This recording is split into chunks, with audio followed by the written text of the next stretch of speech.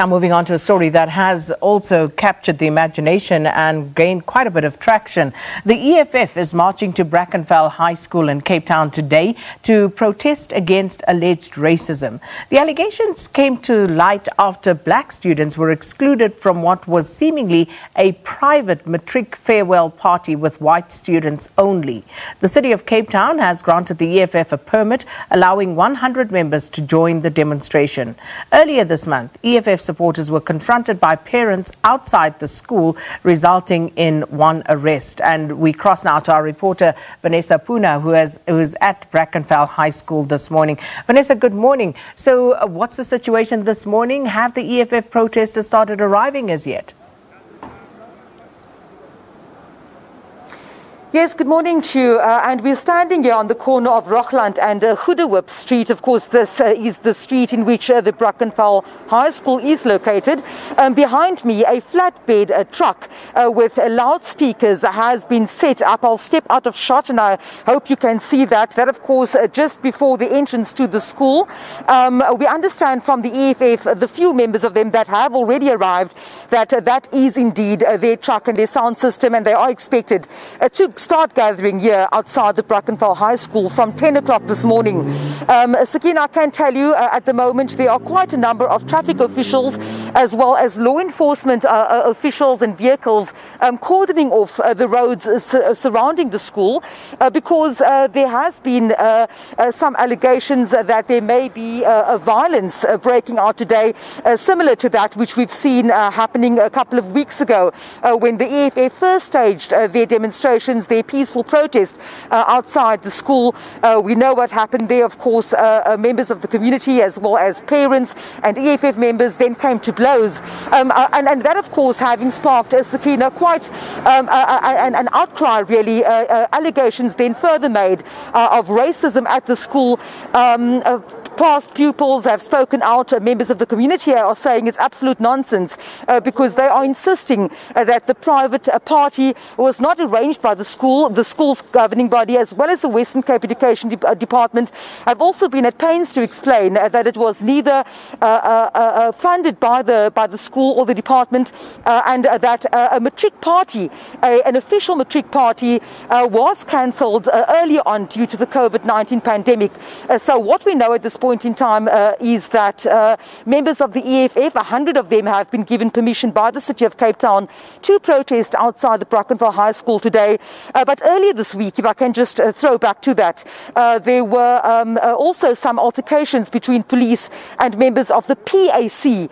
They came from the train station in Brackenfell, also tried to make their way to the school. They were pushed back by police who had warned them earlier that they did not have a permit to march and that they would not be allowed to get to the school. At the time, the PAC members telling us that they were there in solidarity with members of the EFF who they say were brutalized on the day, and also then committing themselves to attending today's protest by the EFF. Now, there have also been some social media information and banners going around that members of the Cape Party will be here to monitor, and also members of the community. Now, the Education MEC, Debbie Schaefer, as well as the City of Cape Town, have made an appeal on residents as well as all parties to please remain calm and not to rather avoid this area, to avoid a conflict which can arise to violence and thereby disrupting the matric physical science paper 1, which is scheduled to be written here at the school today. Which is going to be interesting to monitor, Vanessa, because the members of the Cape Party, as you say, were expected. Do they have a permit? Residents in the area? What about constitutional rights, that have also been claimed in this regard, the right to protest, for example? But just a quick one, Vanessa, with regard to the update on the arrest that was made after that first incident. Is there an update on that, and are there any further investigations afoot?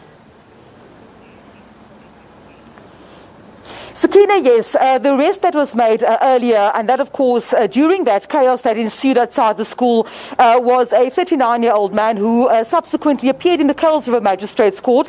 He was released on a warning, and the charge that he faces is one of the discharge of a firearm in a public space. Now, that case has been postponed until the 25th of January next year.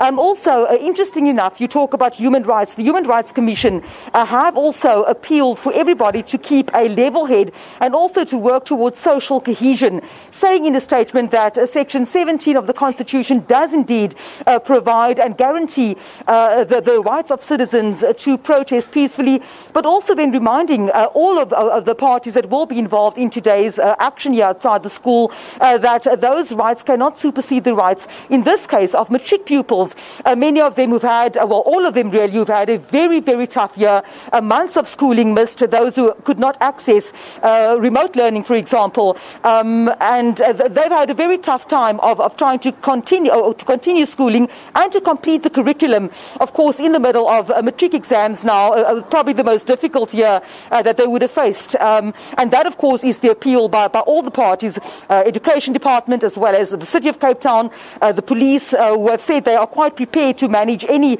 situation that may occur outside here today, as well as the Human Rights Commission that are just appealing for calm at this stage. But I can tell you, besides the law enforcement, as well as traffic services, some police officers, as well as just across the road, I see there are quite a number of what looks like private security officers and a few members of the community, if I'm not mistaken, are gathered here in anticipation, Sakina, of the EFF protest that will scheduled to take place at 12 o'clock. But we were told that members will start gathering at 10 a.m. this morning. Vanessa, no doubt we'll be catching up with you later on, and you'll keep us informed of any developments. But before you go, happy birthday to you. Happy birthday to you. Happy birthday, dear Vanessa. Happy birthday to you. Oh, Lord. Have a fabulous one, Vanessa. Working hard, keeping us updated. Thank you so much, Leanne and Sakina. Thank you so much. Such a pleasure. Happy birthday to you. You see, you didn't sing. Reporters are also human. I didn't actually know I was on the shot. And you were doing such a good job. Leanne. You know, let's take a break whilst we clear this one. But I did. I added my voice. You heard me singing. We'll see you after this.